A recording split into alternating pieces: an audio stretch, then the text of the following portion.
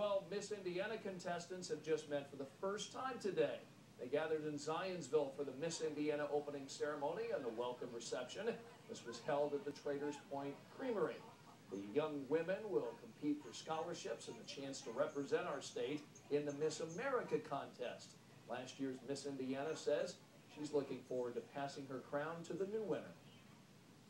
I honestly cannot believe that it's been a year. It's just flown by. I've had hundreds of appearances throughout the entire state, and it's been a whirlwind. So the next Miss Indiana has a very busy year ahead.